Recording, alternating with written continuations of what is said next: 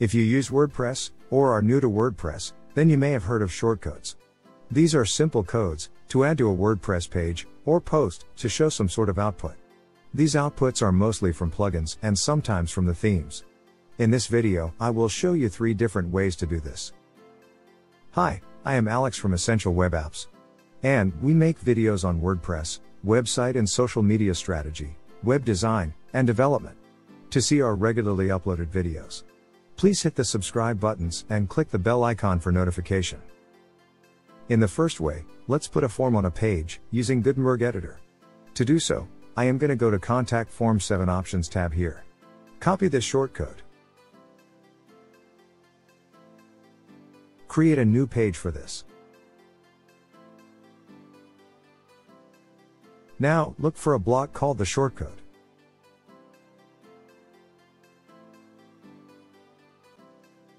Now, paste your copied shortcode in here.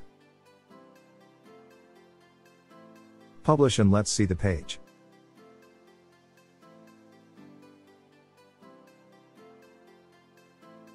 As you can see, here's the form from that shortcode. For the next method, we will add a shortcode in a widget.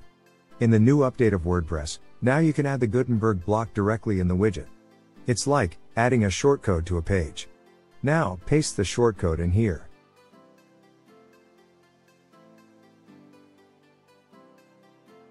Give it a title.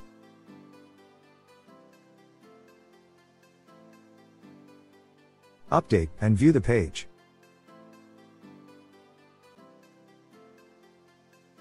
Here's the form in the bottom widget section. Now, this last method is for those who are still using the older WordPress version and not using any page builder like Gutenberg. It could be for some compatibility issue with the theme or some custom plugin. So, for those sites, you have to install a plugin called Classic Editor.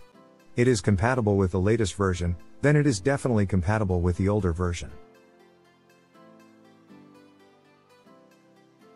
After installation, let's go to a classic page editor. Then, click the Text tab. Paste your shortcode in here.